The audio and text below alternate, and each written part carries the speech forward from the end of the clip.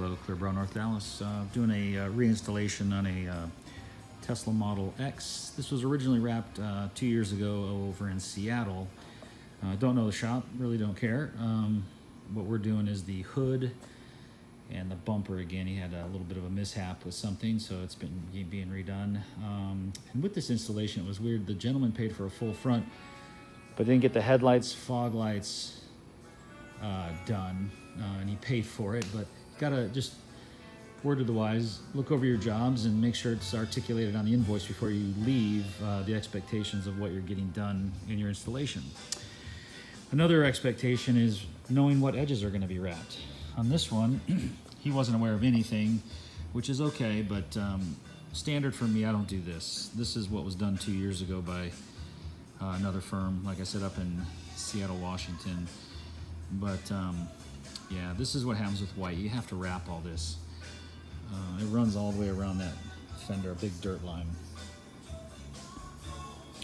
Now, granted, there are some areas you can't wrap, but do the best you can. Here, this is just a basic pre-cut kit. You can extend these in your pre-cut. They're programmable. So when a client calls up and says, are you hand cutting, are you doing kits? It's really not a fair question. The question should be, are you wrapping the edges? That's the question. So this guy just printed it and stuck it, is all he did. This piece comes off easy enough. You can wrap all the way in there, all the way inside, so that you achieve no dirt line.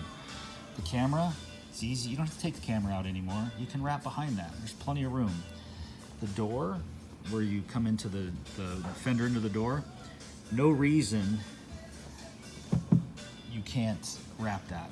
We do it on every car, every car.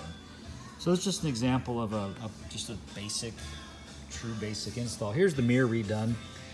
And I didn't shoot a video of this. I got to get my work done. I don't have time for this a lot of the times, unfortunately, but it had about a 1/2 inch line that ran all the way around here, and then it stopped here, and then ran down the center, almost into the, so I told the guy, I'm gonna take them off. They just looked hideous, and now this is redone.